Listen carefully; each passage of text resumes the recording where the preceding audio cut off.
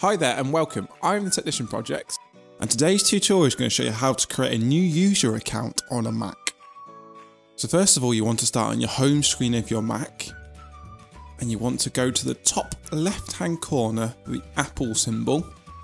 You want to click on that, and we're going to open System Preferences today.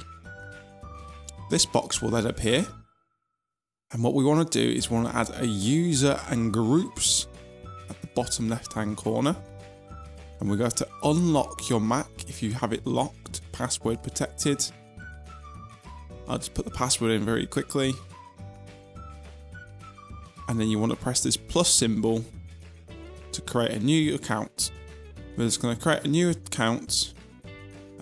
Within the new account you can change it from administration to standard to manage with parental control, etc. Just going to set the account name to the Technician Project. The full name is going to be guest because I want it to be the guest account. Just put a quick password in, press create.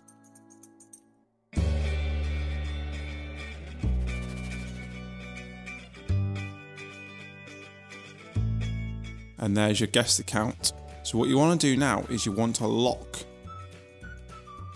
your account at the bottom. There we go.